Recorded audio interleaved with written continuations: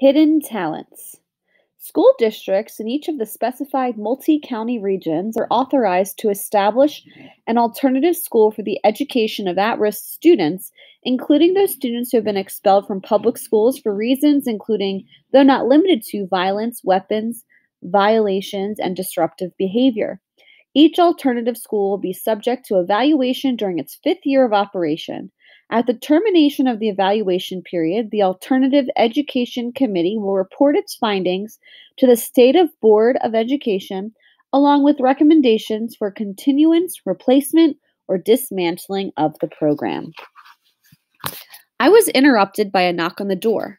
A short kid wearing glasses with thick black frames stuck his head in. "I brought back your magazine," he said to Torchy. "Come on in," Torchy said. The kid walked in and handed a car magazine to Torchy. He turned to me and said, "Hi." "That's Dennis Wu," Torchy said, "but everyone calls him Cheater." Cheater glared at Torchy. "Not everyone, and it's a lie. I never cheat. I don't have to." He turned back toward me. "Let me ask you this. Do I look like someone who needs to cheat on tests?" He stood very still as if that would help me see what a wise and honest person he was. "No, you look awfully smart," I told him. "Heck, you look so smart I'd probably try to copy off your test. Maybe I can sit next to you in class."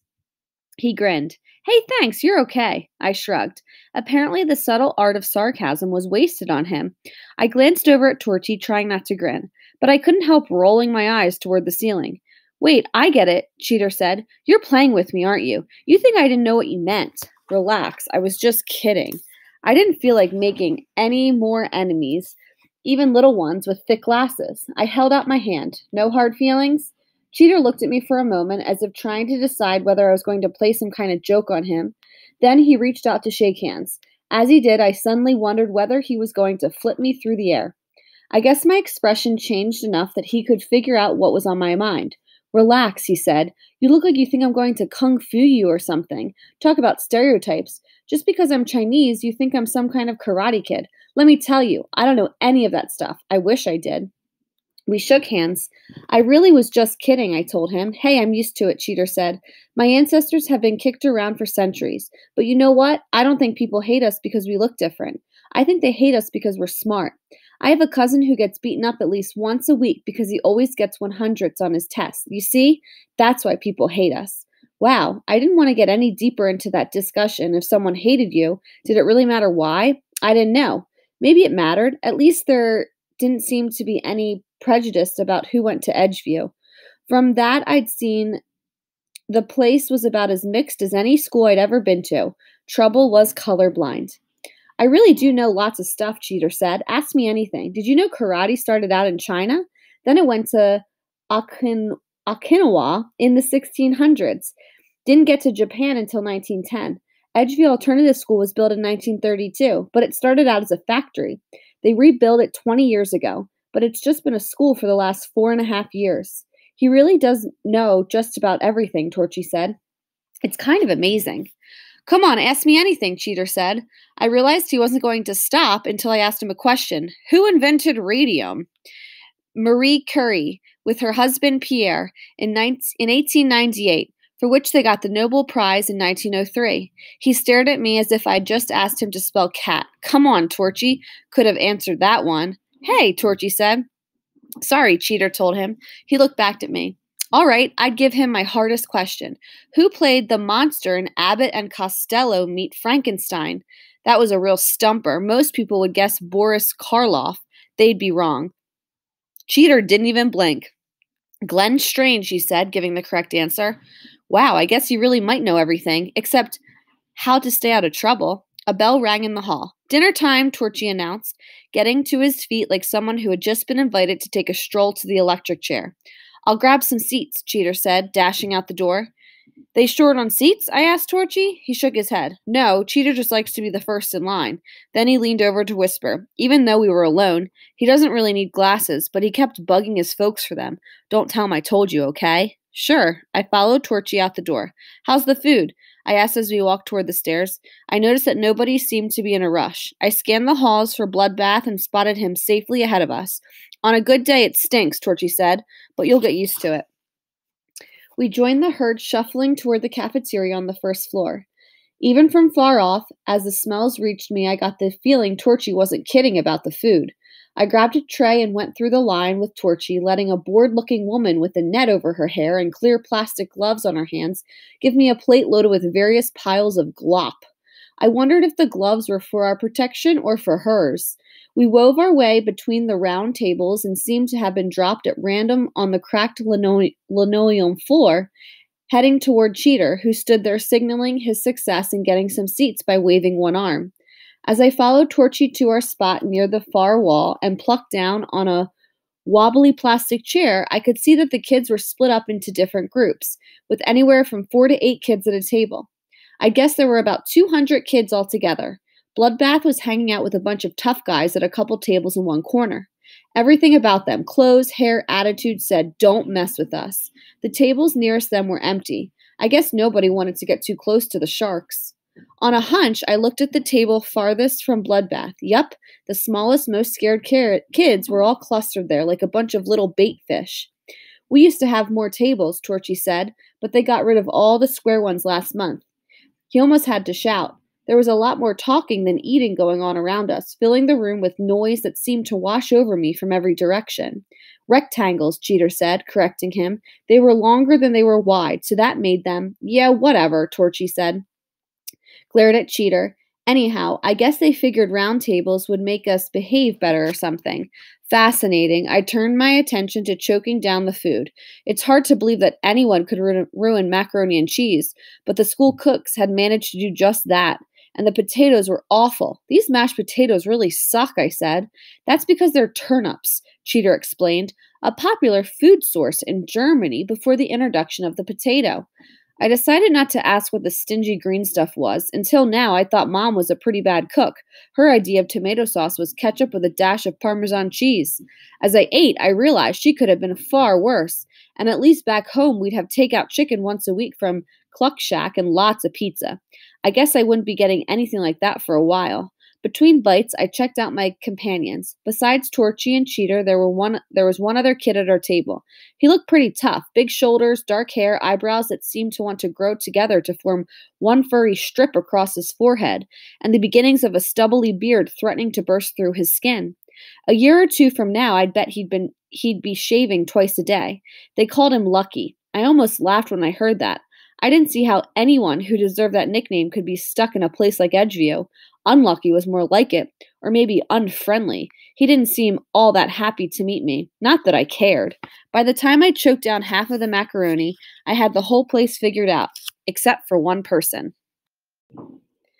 "Dear Mom and Dad, I got a new roommate. He's cool. We get along great. I've been showing him around. He seemed kind of scared at first, but I guess that's normal. He looks kind of like Cousin Walter, brown hair and blue eyes, but his nose is smaller. Well, I guess everyone's nose is smaller than Walter's. And he has both ears. Oh, yeah. His name is Martin. I'm working real hard and learning lots of stuff. Mr. Parsons said my last report was almost intelligible. That's exactly what he wrote. I guess that's good. And Miss Nomad told me I had a flair for spontaneous expression. That's exactly what she wrote, too, whatever that means. I'm still really sorry about the parrot, even though I didn't do it, honest. I'm sure the feathers will grow back. Well, I guess that's it for now. Your son, Philip." I'd watched him on and off during the meal, and I didn't have a clue why he was by himself. Well, as my dad always said, if you don't know the answer, ask a question. Of course, whenever I asked him a question, he usually told me to shut up. But Dad wasn't here, so I figured it was safe to ask a question. "Who's the loner?" I asked Torchy, looking over toward the kid eating all by himself at a table near the opposite wall. There was nothing I could see about his clothes or appearance that would explain his isolation. "Him? That's Trash." "Nice name," I said. "It's not like that. It's just that he trashes stuff. Breaks things." "Yeah," Cheater said. "I heard that at his last school he smashed up a whole classroom. Desks, chairs, windows. The kid's wacko." I looked back at Trash. It was hard to imagine why someone would break stuff for fun. "Hey," Lucky said to Cheater. "You shouldn't say wacko. It's not nice." "Yeah, you're right," Cheater said. "My mistake." "He's not a wacko. He's bonkers. Or maybe he's loony. What about deranged? I like that one." "How'd you like to be called that?" Lucky asked. "I think I'd prefer insane if you're going to if you're going for technical terms, Cheater said, but flipped out has a nice ring to it. And let's not forget all those wonderful phrases that can be used to indicate a mind that is somewhat less than perfect. One card short of a full deck, one sandwich short of a picnic, off your rocker, out in left field. The list goes on and on and on. Hey, do you know where the word bedlam comes from? It was a crazy house in England. Listen, Lucky told him, his voice dropping so low I had to lean forward to catch the rest of it. If enough people call you crazy, maybe you begin to believe it, even if you aren't. All three of them started arguing about putting labels on people and about stuff like self-esteem. Everyone was talking at once. They sounded like a bunch of miniature psychiatrists. I guess that's gotten a lot of that in class here. Personally, I thought they were all a bit crazy, or wacko, or bonkers, but I kept my mouth shut. I couldn't do much about kids like Bloodbath who'd hate me because that was how they treated everyone. But I didn't want to turn the whole place against me. I didn't want to end up eating dinner all by myself every day like that pathetic loser they called Trash. So I stayed exactly quiet and let them go at it. Eventually, the argument faded out and everyone went back to eating. Well, Cheater said as we finished our meal, welcome to Edgeview. I was about to say thanks when a crash from across the room made me jump. Nobody else seemed surprised. I realized Trash had thrown his plate down. It sounded like it had hit hard. I expected to see shattered pieces all over the floor, but the plate hadn't broken. He does that a lot, Torchy said. They give him a plastic plate, so at least it doesn't break. I watched Trash to see what he would do next. I wondered if he'd throw his fork or maybe even his chair. Even though he was off on the other side of the room, I got ready to duck. But he just sat there. I couldn't see his face really well. He was hunched over and his hair hung down kind of long on the sides. But he didn't seem angry. He didn't seem happy either. He actually appeared kind of sad. Wacko, Cheater said. Lucky glared at him.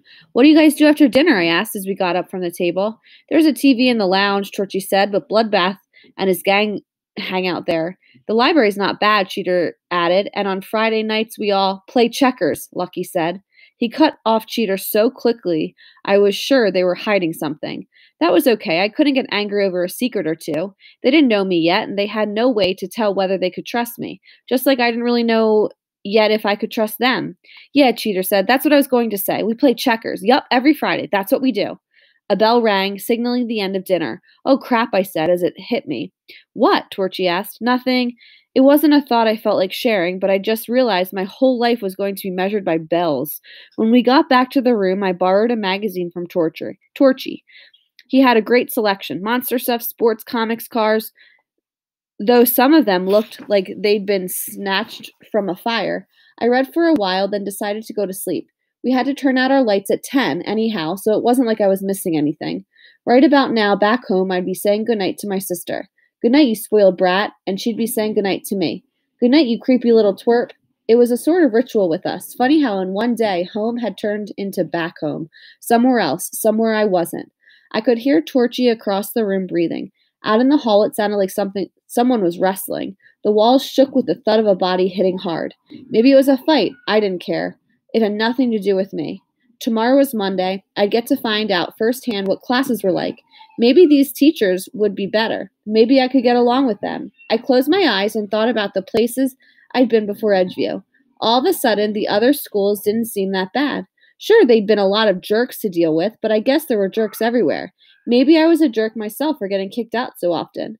But this was it. Edgeview was the last place that would take me. This was the place for kids who had been thrown out of all the regular schools where they lived. 6 counties in the northern part of the state had gotten together to make this dump. There was nowhere to go from here. Edgeview was my dead end. Dennis Wu.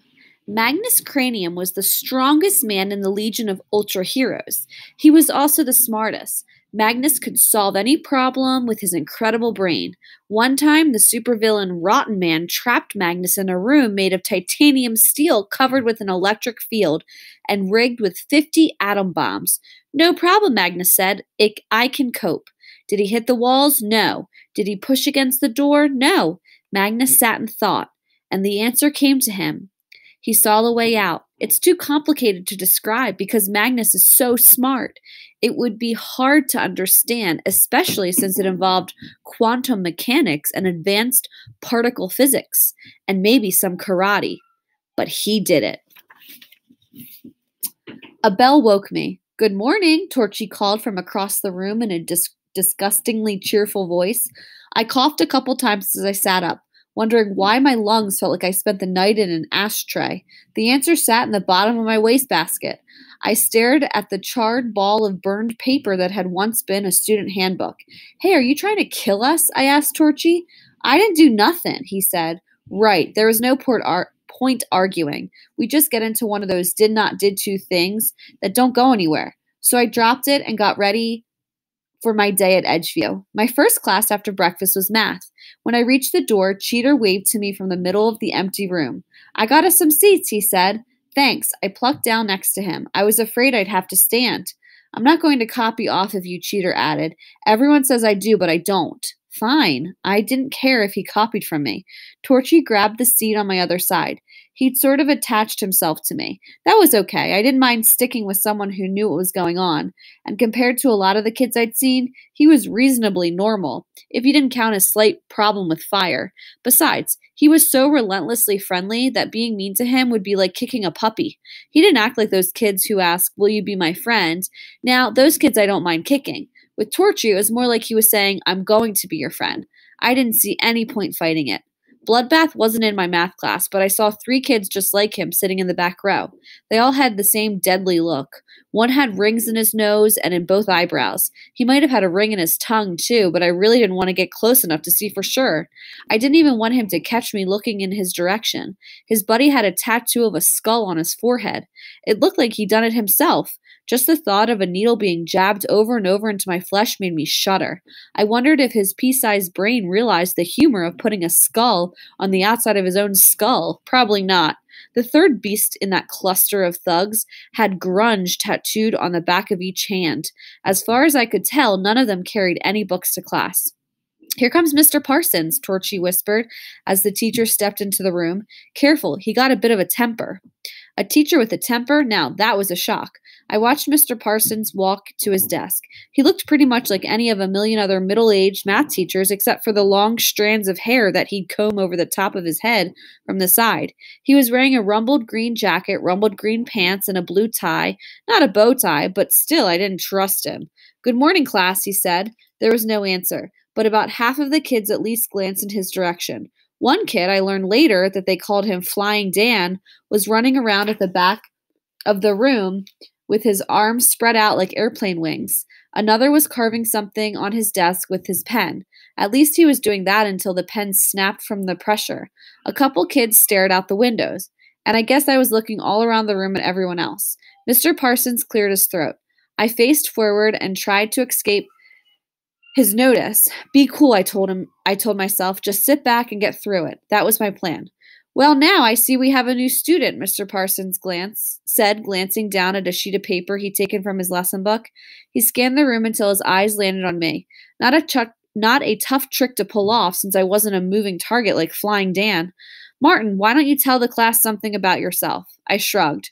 There's really nothing to tell. I hated the whole new kid song and dance routine. Stand up, stutter a bit, say something totally stupid, sit down. What did he think I was, a dancing dog? Come on, don't be modest. Surely you have something interesting to share. I shook my head. At least I wasn't the center of attention. In this class, there was no center of attention. I was just one bubble in a glass of cola, clinging on the side while a giant soda straw of a teacher tried to stir things around and suck us up. Parsons shuffled over to me and smiled a thin smile. His upper lip was nearly the same pasty color as his forehead. The head reminded me of the belly of a dead fish. "Now, Martin, one of the basic things we've discovered at Edgeview is that the students must learn to be open and honest about themselves. Open and honest, that's the key. Please stand up and share something." He leaned over and patted me on the shoulder, then returned to the front of the class and crossed his arms. His whole body said, "I'm waiting." It looked like there was no way out. I stared at him standing straight ahead of me, acting all powerful and filled with expert ideas and theories about what was right for us poor little students. Open and honest? As I rose to my feet, I realized that was the perfect description. I honestly had no idea what was going to come out when I opened my mouth. "Hi, my name is Martin Anderson, and I'm not bald." I sat back down. Mr. Parsons' face grew red. Even the top of his scalp through the strands of combed over hair turned the color usually only seen in ripe garden tomatoes. His face wasn't just changing color, it was also twitching, like in the monster movies right before a guy turns into a werewolf. I expected him to start shouting, but he whirled away from me, fumbled around for some chalk, and wrote the lesson on the board. He broke 3 pieces before he was finished. I glanced over at Torchy. He held his finger up like a knife and ran it across his throat. Then he flopped his tongue out, closed his eyes, and dropped his head onto one shoulder. I guess that was his subtle way of telling me I'd probably not made a good first impression on Mr. Parsons. Way to go, Cheater whispered. Yeah, way to go. The class itself was pretty strange. I guess it was some kind of experimental teaching method. The idea seemed to be that we would learn math better if we didn't have to spend so much time memorizing stuff and just use numbers in lots of different ways. I wasn't sure whether it would work, but I was willing to give it a try, and I certainly didn't want to get any further out on Mr. Parsons' bad side, if that was possible. So I paid attention. I even raised my hand once or twice, though he didn't call on me. Things didn't stay peaceful for long. About halfway through class, Mr. Parsons handed back some tests. When Cheater got his, he shouted, "It's not fair!" He jumped up, knocked over his desk, kicked his chair, and rushed from the room. Nobody paid any attention, not even the teacher. I glanced at the test where it had landed on the floor. On top, written in red pen, there was a large F. Then I looked over at Torchy. "He'll be back," Torchy said. Sure enough, Cheater returned a couple minutes later, acting as if nothing had happened. He put his desk back and sat down. The bell rang. "Wow, you sure know how to blend in," Cheater said as we were leaving for our next class. He raced ahead. "Yeah," Torchy said. "Parsons looked like he wanted to strangle you." I shrugged. "He'll get over it. I didn't really say anything all that bad. I hope the other teachers aren't that sensitive. Is his class always like this?" Torchy shook his head. "Parsons keeps trying different stuff. Last month we had to learn a bunch of songs about fractions. There's this one jingle I still can't get out of my head." "You're kidding." He shook his head. "I wish I was." Before I could ask him about our next class, someone punched me in the shoulder hard enough to knock me into the wall. For official use only, new student preliminary evaluation form. Student name, Martin Anderson. Evaluation, a vicious and destructive boy. That's my impression. He'll require close watching. I've met few students who are as unruly and ill-mannered. Evaluator, Mr. Luther Parsons. The Edgeview Express, dated 5 years ago. Dear Editor, I am firmly against the establishment of an alternative school in our town. We do not need problems like this. What will happen to our streets? Nobody will be safe. Edgeview should not be the dumping grounds for other people's problems. Signed, Mrs. Clarice Pitowski. "Hey," I shouted. Bloodbath, passing by in the other direction, glanced back and grinned. I guess the punch was his way of saying hello. It would have been nice to return the greeting with a baseball bat, but there didn't seem to be one handy.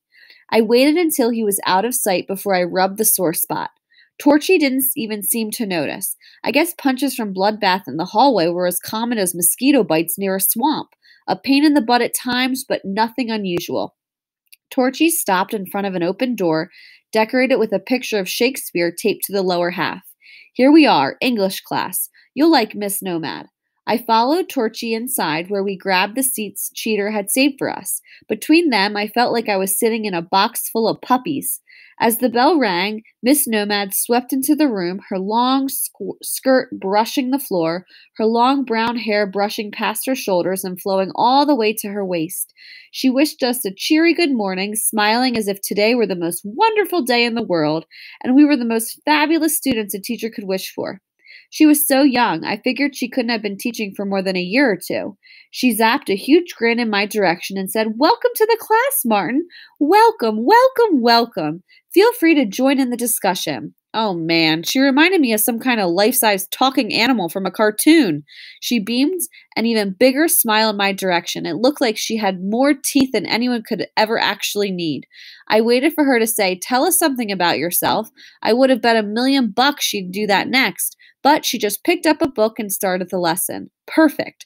I relaxed and sat back. Maybe we get along just fine. Everyone groaned when she pulled out a book of poetry, but I sort of liked the first part of the poem she read to us. Because I could not stop for death, he kindly stopped for me. I actually felt a chill when she read that. I didn't completely understand it, and I sure didn't understand the rest of the poem, but those two lines sounded pretty cool. I told you she was nice, Torchy whispered. Yeah, maybe this class would be okay. Unlike math, English class went well for almost 10 minutes. At that point, we were talking about writing. Writing is such a wonderful way to express yourself, Miss Nomad said, and the best part is that anyone can write. She had a habit of walking all around the room as she talked, as if she were weaving herself among our desks. It made me feel like I was a part of one of those pot holders kids making craft classes. I was getting a sore neck from watching her. At the moment, she was passing right by me. As she said the word anyone, she gave me this look that seemed to say, Yes, Martin, even poor little you can scrawl meaningful words. She almost seemed to expect a poem to burst from my forehead. Move on, lady, I thought. She stayed where she was, her smile burning a hole through my face. All that talk about only sharing when I feel like it, that was obviously a pile of crap. She wasn't going to budge until I spilled some warmth. I raised my hand. Martin, you have something to contribute? Miss Nomad asked. That's wonderful. I'm so glad you have chosen to participate. Yeah, maybe anyone can write, but won't some people stink at it? I mean, anyone can paint, but most people really stink at that. I know I do. The last painting I tried looked like dog puke. And the same for playing the violin or making a chair. Have you ever heard someone who's really bad on the violin? It's not very pleasant. And I sure wouldn't trust my butt sitting in any chair I'd made with these two hands. She sort of gulped. In my mind, I saw the human goldfish that suddenly found herself stranded on a dry land. Then the smile returned. But that's the wonderful thing about writing. Nobody else can judge your work. As long as you think it's good, that's all that matters. She leaned over and stared at me with those big eyes, giving me that I may be a teacher, but I understand you look. Can't you see how wonderful a thing that is? She asked. Can't I see that you're a fruitcake? I almost let it go, but I couldn't. She was wrong. I had an uncle who was always trying to write books. He'd send them out, and they'd come back 3 or 4 months later with a printed slip that said, No thanks. Not even nice try or good effort, just no thanks. Which I think really meant, Your book truly sucks. Please leave us alone. I tried to read some of his stuff once. It really stunk big time. Talk about dog puke. Nothing ever happened. People just sat around and discussed life. Everyone drank coffee and felt bad about things they'd done in the past.